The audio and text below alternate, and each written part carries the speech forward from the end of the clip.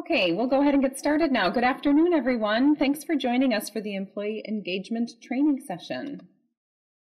I'm Marissa De La Rosa, and I'm a consultant on the Employee Engagement team in Leadership and Talent Development. I'm joined on the webinar today by Brandon Sullivan, Jennifer Engler, Chelsea Dunkel, and Terry Spillers as well. While you'll primarily hear from me, they'll be available to help answer questions at the end. During our time today, we're going to cover a lot of information related to your employee engagement data. Some of it may be familiar to you if you've received reports in the past. However, some of the information is definitely new because we have a new online portal that we'll be using to access our data this year. We have the ability to access all of the same data that we've had in years past, and we'll have some new features as well. So let's start with accessing the online data portal.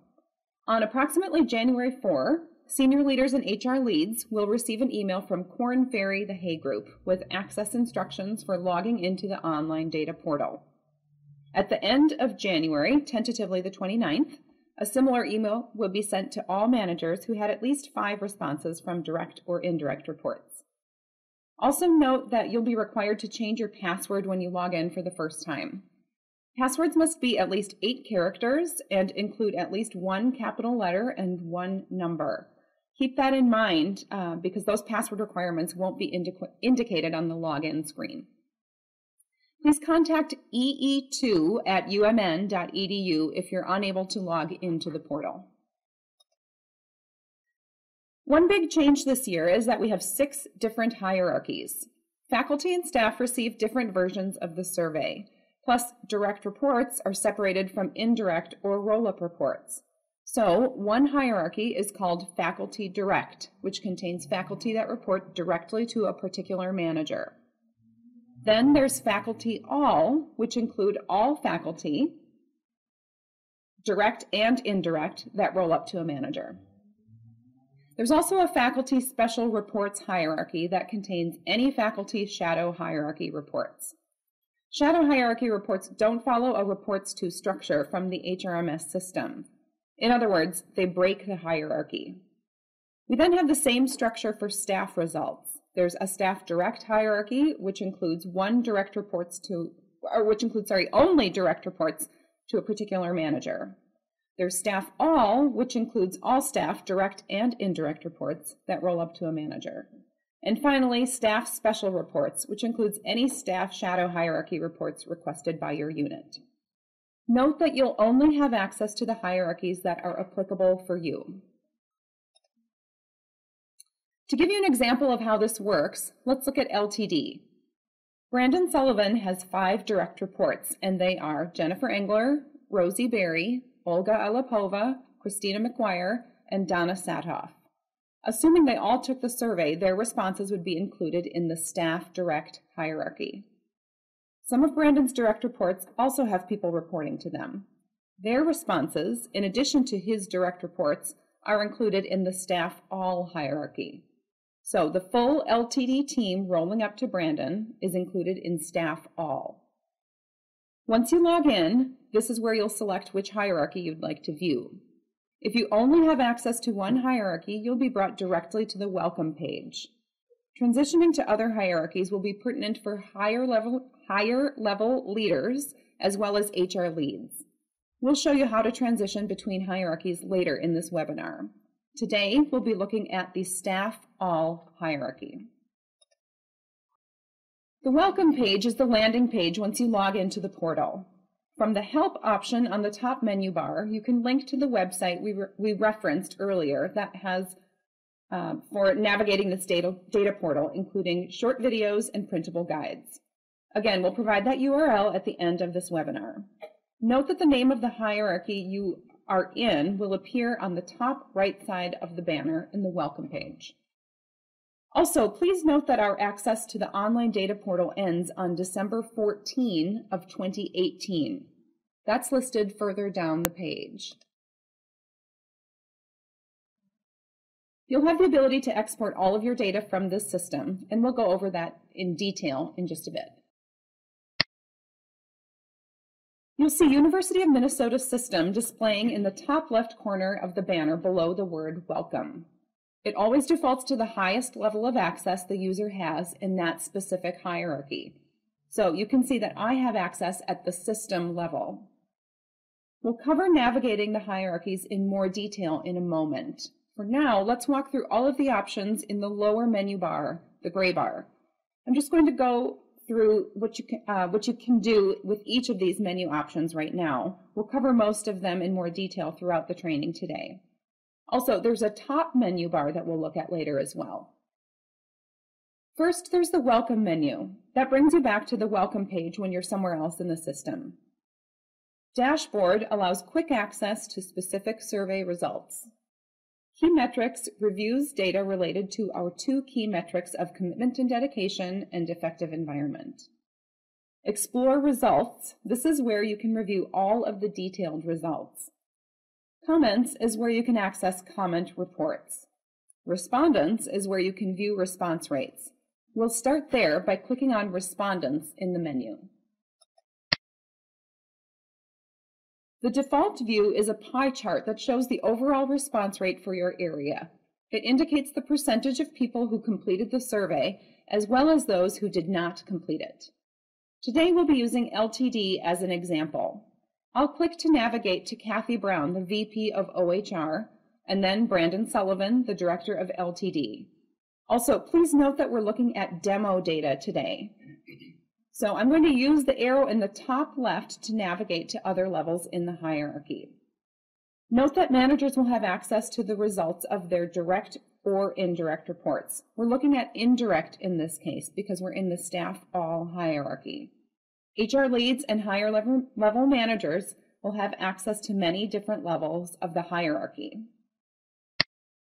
So I'm clicking University Finance and Operations, navigating through here. And now Office of Human Resources. Notice that the leader's Internet ID is included as the org code or organizational code. Previously, the org code was a system-generated 5-digit number assigned by the vendor to help locate reports. We decided to use the Internet ID so it was familiar to us and had meaning. It also helps you keep track of where you're at in the hierarchy if the manager name isn't included in the report name. You'll see that Brandon's direct reports are showing in the hierarchy list, even though they do not have 5 reports or any survey results. For instance, Barry 023 refers to Rosie Barry, but she does not have survey results, so we're only seeing her Internet ID. Let's go back to select Leadership and Talent Development.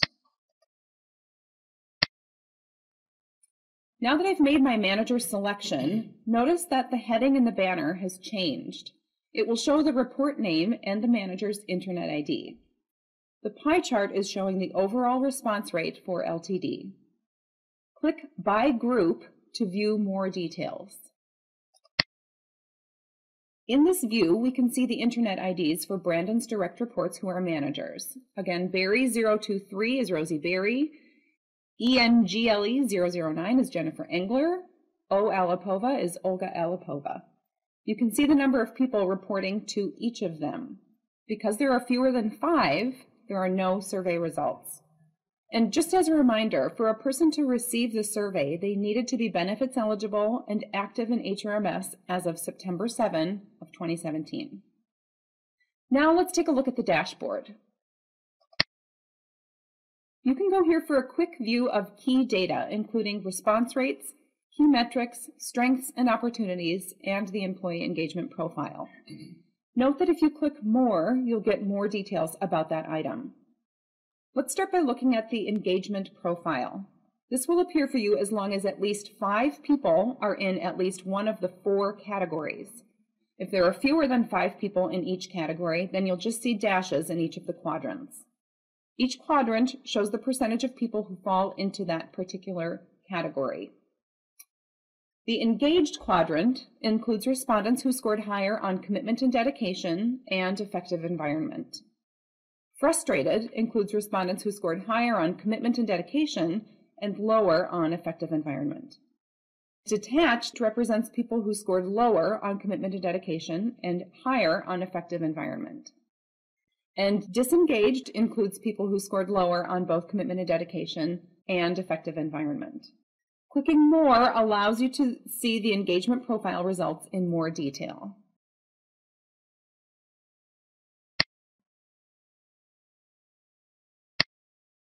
In this view, you not only see the unit's engagement profile information from 2014 and 2015, but you also see a comparison against the benchmarks. I'll elaborate on those benchmarks in a bit. So I just showed you one way to get to this data. You could also get to this detailed view by clicking on Key Metrics and then Employee Engagement Profile. Let's now take a look at some more detailed survey results and view the data by key metric and driver. To see this data, we're going to click on Explore Results, and then Key Metrics and Drivers. This view will look familiar to those of you who have received engagement data in the past. It's the same view of results from previous years.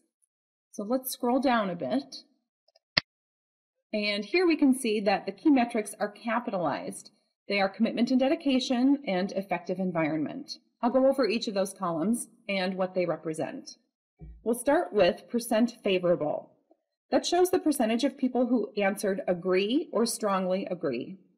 Percent neutral shows the percentage of people who answered neither agree nor disagree. Percent unfavorable shows the percentage of people who answered disagree or strongly disagree. Distribution shows the same information in a bar chart. Green is favorable, gray is neutral, red is unfavorable. We then move on to the percent favorable difference section, which is based on the percent favorable for 2017. Remember, that's the percentage in the green bar. The first column is 2014 same unit results. A plus sign means the 2017 favorable results are that many percentage points higher than in 2014. A minus sign means the 2017 favorable results are that many percentage points lower than in 2014. 2015 same unit results similarly compares the 2017 favorable results against the 2015 survey results. So in total, we'll see 2 years of trend data. Let's scroll to the right to see a full view of 2017 benchmarks. The 2017 benchmarks are as follows. Total college unit. In this case, we're looking at the Office of Human Resources. And this shows your area's scores compared to everyone who reports to the senior leader of your college or unit. This benchmark will not appear for system campuses. Total campus. This shows your area scores compared to everyone who reports to the same senior leader on your campus. For system campuses, this comparison will be at the chancellor level. For Twin Cities campus, this comparison will be for those whose senior leader reports to either Executive Vice President and Provost Hansen or Senior Vice President of Finance and Operations Burnett. This comparison will not be available for Twin Cities staff whose senior leader reports to President Kaler. In the past, this has been available, but it isn't this year, and that's because this new online data portal doesn't allow for us to separate those people who report to the president on the Twin Cities campus from those who report to the president on the system campuses. So in summary, people will have a campus comparator who report to a chancellor on a system campus, or who on the Twin Cities campus report to either the Senior Vice President of Finance and Operations or the Executive Vice President and Provost. In our example, OHR reports to the Senior Vice President of Finance and Operations. And then finally, total university system. This identifies your area's scores compared to everyone in the university.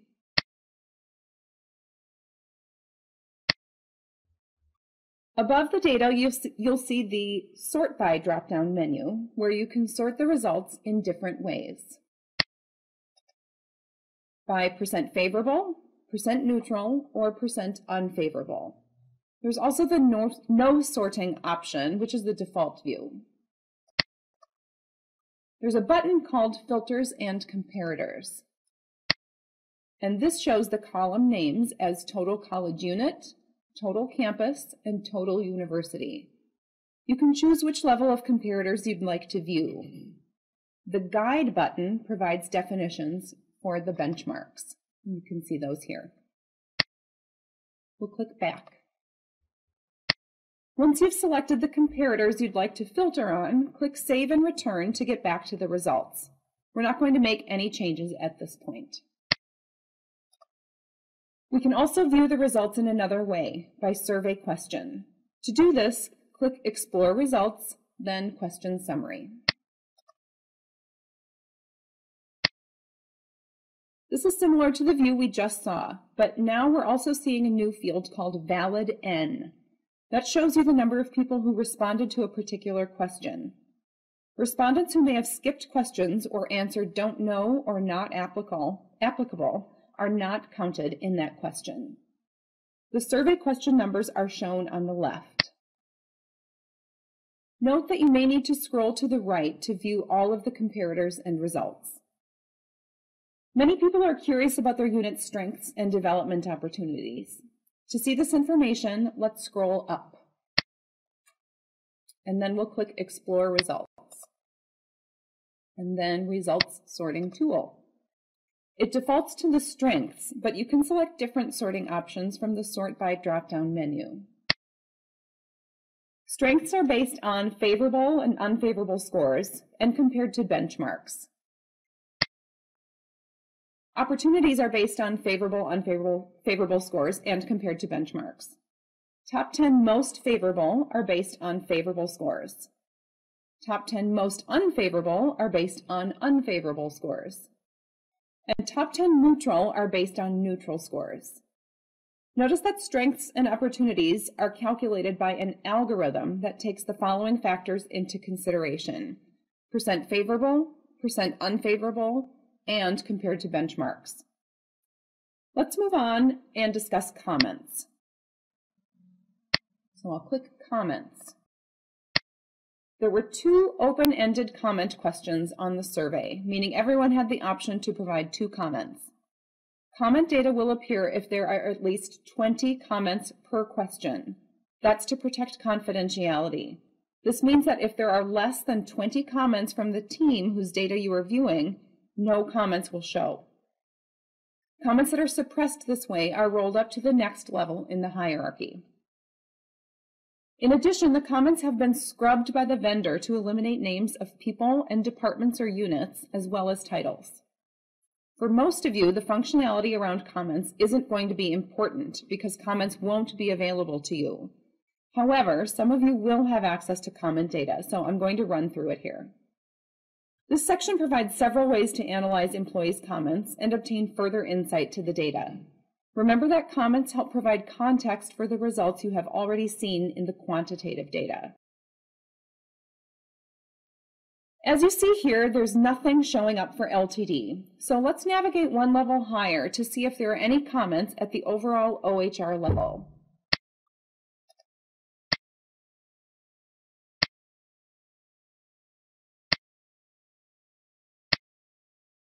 If you click the Select Question drop-down menu, you can select the specific question that you'd like to view.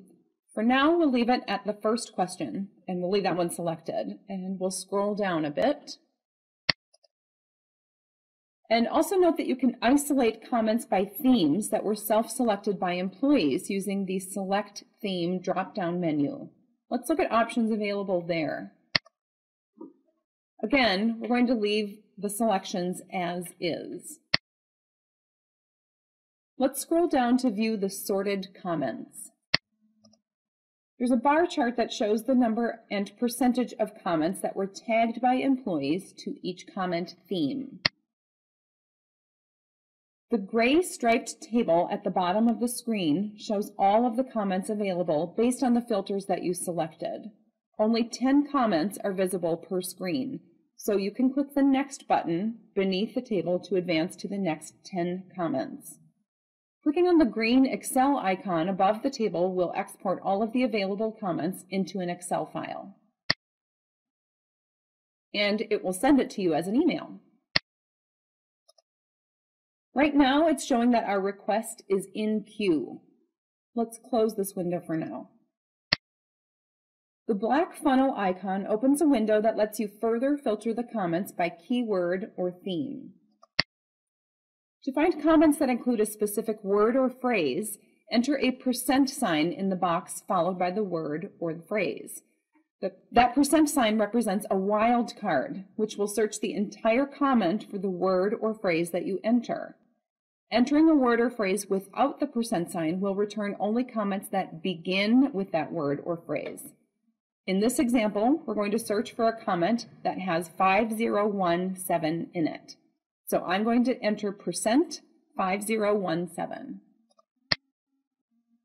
The second drop-down menu allows you to filter the comments by theme. Let's leave it blank for now to get all of the comments. As you see, our results were filtered to show the comments that had 5017 in it. Let's get rid of this filter for now.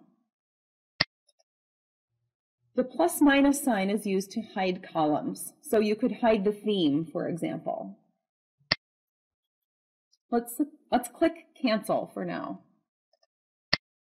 Now that we've talked about how to view your results, we need to talk about exporting the results out of the system so that it can be saved and shared with others. Let's navigate back to LTD in the hierarchy to export the LTD level report. I'll click the Office of Human Resources and then select LTD. And I'll click Apply. Please note that there are limits to the amount of data that you can export. You can export 20 full export packages. However, you have unlimited access for single-page exports. Knowing that there are limits, we encourage you to save the data that you export. Also, we're working with the vendor to increase the export limits for HR leads who have more than 20 reports. We'll start by clicking Export. There are 3 export formats: Excel, PowerPoint, and PDF. These options are available under the first Export Format drop-down menu. Excel allows you to manipulate or sort the data. PowerPoint also allows for editing of headings and descriptive text. PDFs can only be edited if you have a PDF editing software, such as Adobe Acrobat DC. Note that PDF is the default format for exporting. Most of you created names for the reports during the summer. However, you may decide that you'd like to edit those names. You can do that in Excel and PowerPoint, and PDF if you have editing software. Let's leave it at PDF for now. Once you select the export format, the next field you may want to edit is email recipient. That defaults to you, but you can change it or add more people to it. You just need to separate email addresses with a comma. I'm going to paste my email address here. I would recommend that you enter a comment if you're sending this to someone else because the email is fairly generic. Your comment can indicate the manager, the unit name, whether it's staff or faculty, etc. It's especially helpful to add comments if you're exporting a lot of data at one point. Next is Export Scope. Although you selected an export format at the top of the page, you still need to select the scope of the data you'll export. Here the default is PDF Full Report. Let's see what some of the other options are. Excel Full Report is a predetermined collection of data views that provides data on all key metrics, drivers, and questions. It is in Excel format, which means that you can sort, filter, and otherwise manipulate the data and create new charts if you wish. There's a limit of 20 exports for this option. PowerPoint Full Report is a predetermined collection of data views in a PowerPoint document. Headers and descriptive text can be edited in this format, but charts and graphs cannot. Again, there's a limit of 20 exports for this option. PDF Full Report shows a predetermined collection of data views in a PDF document. This format most closely resembles how the Navigator site looks on your computer. But remember, you can only make edits in this format if you have the appropriate software. There's also a limit of 20 exports for this option. Keep in mind, it's a limit of 20 total full report downloads, not 20 for each of those formats that I've gone over. Export Question Summary Only is just an export of the results for all questions grouped by metric and driver. There are no limits to the number of exports you can do in this format. PowerPoint Dashboard is a PowerPoint file with slides that show each of the thumbnails found on the navigator's dashboard screen. Again, there are no export limits for this option. And current page exports only the data from the specific hierarchy section that you're currently viewing. Once again, there are no limits to the exports of this format. Also note that there are some additional fields that can be selected in PDF and Excel formats. For example, you can specify a different orientation or paper size, or you can opt to view the results all on one Excel spreadsheet or separated into multiple spreadsheets. Let's leave the PDF full report option selected for now. And click OK once you have all of the fields selected. It will show that it's queued, then executing, and then completed. You can close that box and then check your email for the export. It can take a few minutes for that email to be generated. The email will be from Mailer, and the subject is Korn Ferry Report. Let's close this window. And here we can see an example of what the email will look like that notifies you when the report is ready to view. Now I'm going to show you each of the sections of the PDF report. This should all look familiar based on what we've gone over today. So here you're looking at the respondents data or response rate data. This is a page of the employee engagement profile.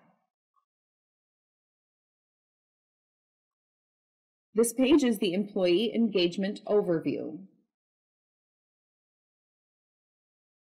This is the key metrics and drivers page.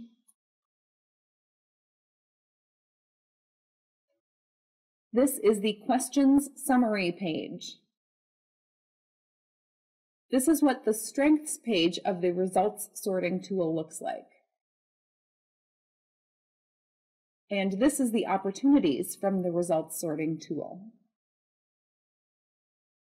Here are the top 10 most favorable items from the results sorting tool. And these are the top 10 most unfavorable items from the results sorting tool.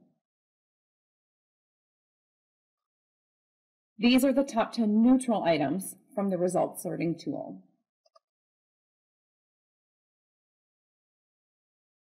And this is what the comments section looks like. Remember, there were no comments at the LTD level, so this is blank. This is a good example of what the comment reports will look like, since most comments are only available at the senior leader level. Now, let's go back to our system demo. We've talked about some of the menu items, so now let's go over the rest. Print. This prints the page that you're on. And it looks like you're printing a web page. It's not a great format. So I would recommend exporting the data and printing it from that exported file. I'll click Print Now to show you the interface. So you can see this is a regular print page that you'd get here. So I'm going to cancel out of this and continue along the menu options. We already went over the export menu.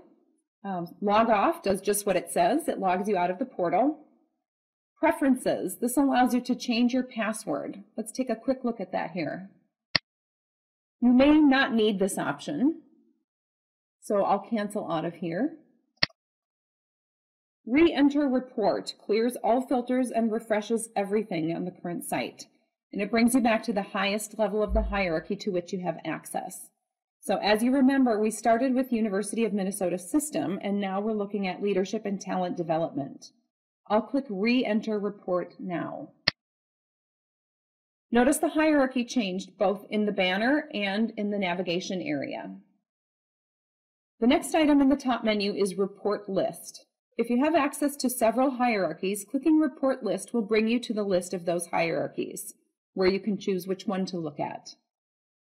Finally, as mentioned at the start, the Help option links to the website designed with resources for navigating your report data website. We'll take a look at that now.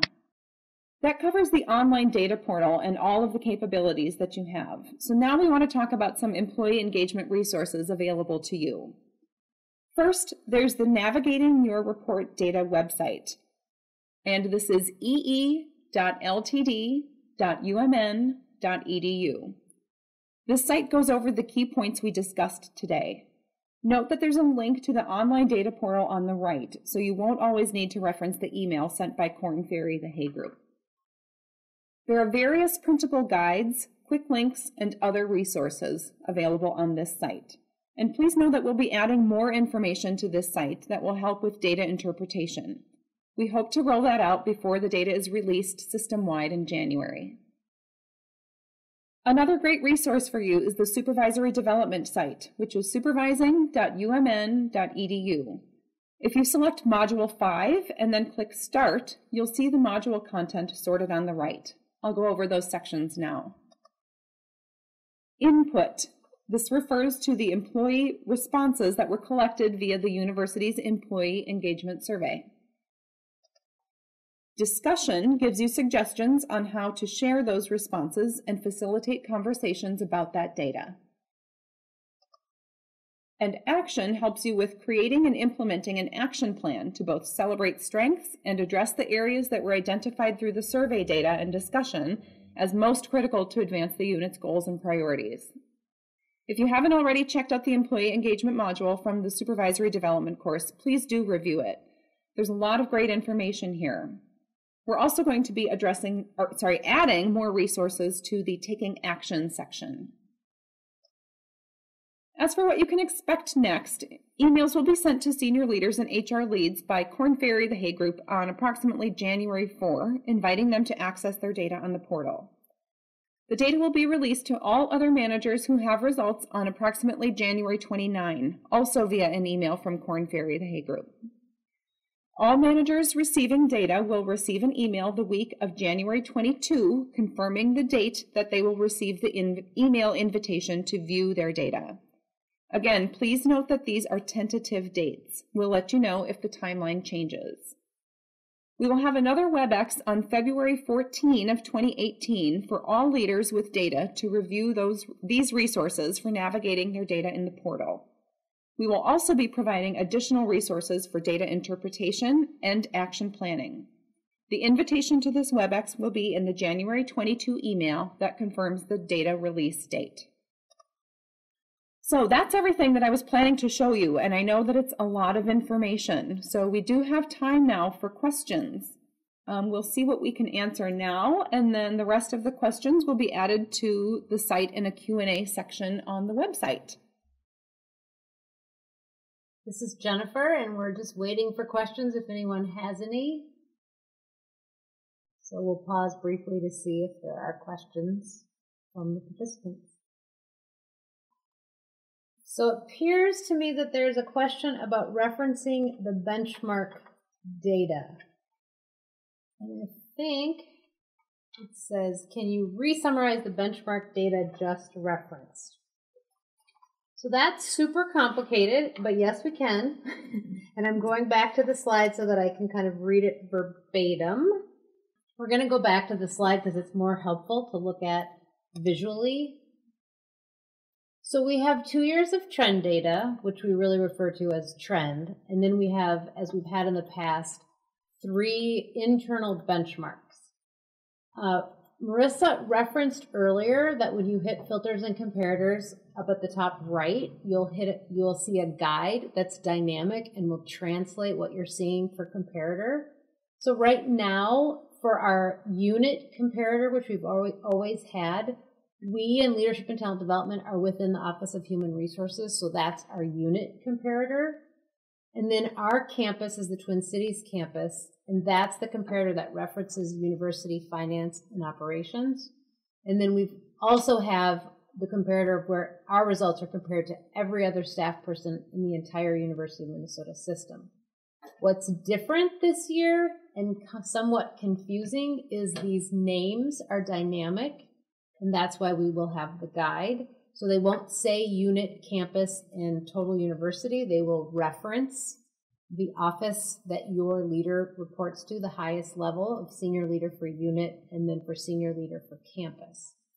What Marissa was explaining earlier is that for the Twin Cities campus comparator, anyone whose leader reports directly to the president won't have a Twin Cities campus comparator.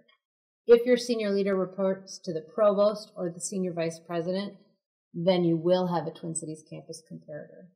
All system campuses will have the campus comparator as they've had in the past, but not a unit comparator because their unit is their system campus. So hopefully that helps, but we also have on the website that Marissa's referred to, ee.ltd.umn.edu, a job or a printable guide that also refers to these comparators. But please, we will, at the end of this webinar, send an evaluation. Please put forward anything that's still confusing or that resources or references that would be helpful in that evaluation, as well as always feel free to email us at ee2@umn.edu with any questions.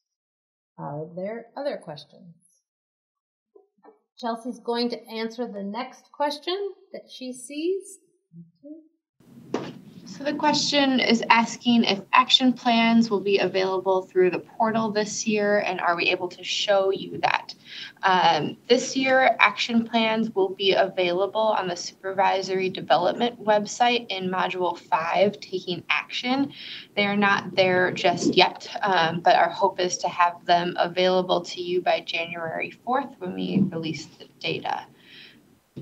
So the next question is, would you go back one slide so we could see the schedule? And I think that that's the slide, what's next.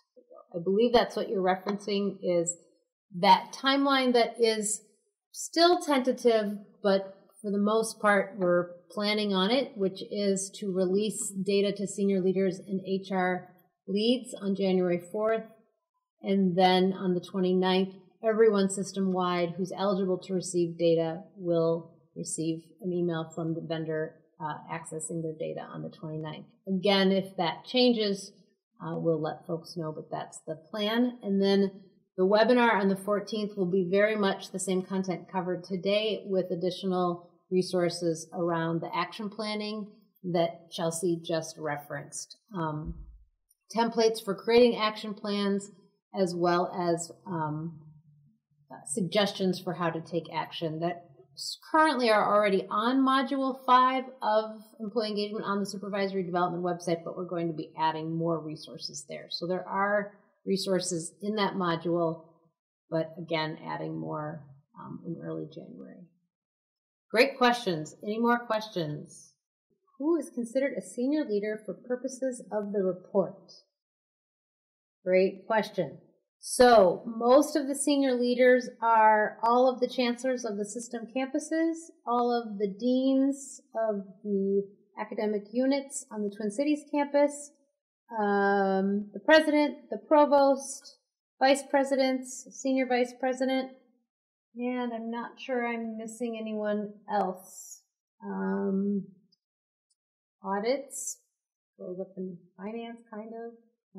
I think that's about it. Yeah, that's about it. If you have a specific question about a particular senior leader, please email us at ee2@umn.edu. But I think I've covered most of them. The Office of Undergraduate Education would be the Vice Provost, Bob McMaster. So the data at those levels, but those senior leaders will have access to the data for their entire organization. Other questions? So in terms of the HR leads or other designated staff, chief of staff, assistant to, other HR staff and units who could also get access to this data on January 4th, we absolutely will provide access to whoever the HR lead designates to have access. So feel free to work through your HR lead to let us know who should have access. We hope to finalize that file for our vendor by the first part of next week. So if you could give us that information, and you can email Jennifer Engler or Marissa De La Rosa directly with those requests for access beyond the senior leader and the HR lead for January 4th, invitations to go out. Generally speaking, we're going to be providing the same people with access who've had access to the hierarchy or the response rates in the past. But if that's not accurate and that you need to limit it or extend it further, just please let us know. Question, will managers be able to share access to the results with their HR liaisons or whomever they choose, or how do we suggest you guide managers? So I think I understand this question. If I don't, please chat us back or pose the question again. We consider leaders to own their own data, so a senior leader would have access to everybody who rolls up to them, but a particular leader, so let's use Brandon as the example of leadership and talent development, he would have access to his own data, and Kathy Brown, the vice president of OHR, would have access to his data, but he will not be able to give anyone else that data unless he chooses to do so. So one of his peers on the senior leadership team, he would have to share that data himself. He would have access, if I were to get a report to my data, I'm not getting a report, so that doesn't really apply. But otherwise, managers need to share the data themselves if they want to share it with somebody in HR or with a peer or somebody else, if that is how the question is intended. So managers don't need to share their data with anyone unless they so choose, but senior leaders and HR leads tend to have data across the entire organization. I hope that helps, but like I said, please re-post the question for clarification if I missed it. I think I'm seeing a new question. John, this is a new question. As a high-level summary, are we more engaged or less engaged than 2015? I wish I could say. I wish I knew for certain. We're not having our data presentation from the vendor until closer to January 4th when we're able to roll out the data system-wide, so we don't have a high-level summary available yet to speak to. That being said, we hope to be able to provide that on our website as we get that summary available to us and are able to share it also with the Board of Regents and senior leaders. But at this point, we don't have that information, and we'll let the community know once that's available and plan to make that available at a system level. Great question, though. Are there others? Keep them coming. All right. Seeing no other questions, please let us know how we did on the evaluation. That'll be forthcoming as soon as we close out the webinar. And again, email us with any other questions. Please spend some time on the ee.ltd.umn.edu website. There are videos, there are printable guides, really intended to walk you through what Marissa covered today. And then, of course, as mentioned, the recording will be posted to the website as well as with the answers from the Q&A. That will take us about a week or so that will not be immediate. And then also in the module, now that you are thinking about the employee engagement module through the lens of having survey data, please again check out that module and the quick guides that are there as well. Thinking about how you can help your colleagues use those, and let us know if there are gaps in those resources that would be helpful. As also mentioned, we're going to have additional resources for making meaning of the data and then taking action on it that we will be rolling out in January, as well as including in that February 14th webinar. So we are aware that not everything that's probably needed is there, but don't hesitate to let us know what you're seeing that could be helpful, or not seeing that could be helpful to provide. Thank you for joining us today, and we look forward to seeing many of you on February 11th at the HR Leads Plus training, and then back again in January 11th, and then February 14th. Marissa's telling me to speak in complete sentences, which is always good. Thanks again. Happy holidays, everyone. Goodbye.